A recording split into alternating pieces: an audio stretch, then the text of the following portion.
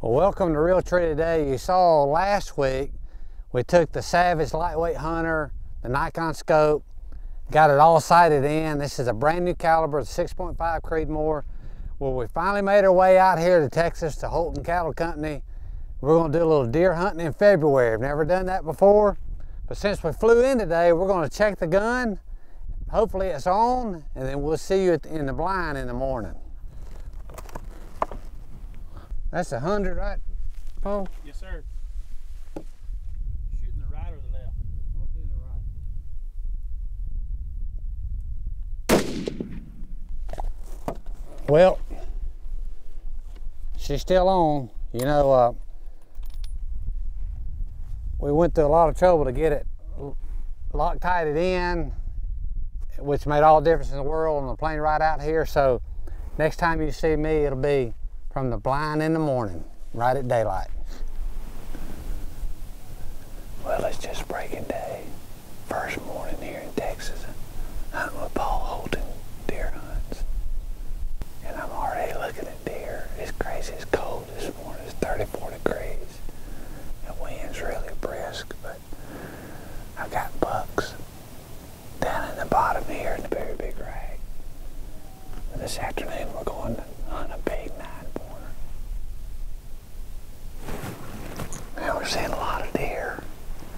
And seeing actually a big 8 up on top of the hill, probably 300 or 400 yards away.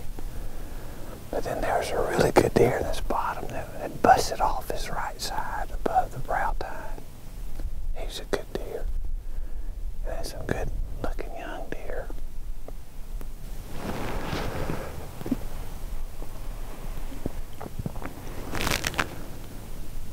There's a good deer. There's a good deer coming up right here. Here he is right here.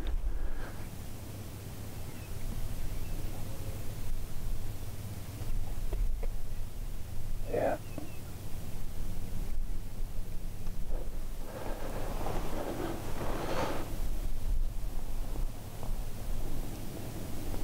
I think that's the deer he showed us a picture of.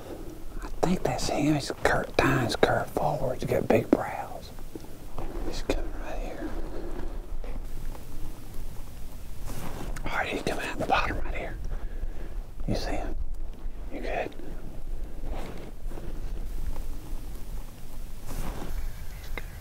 All right.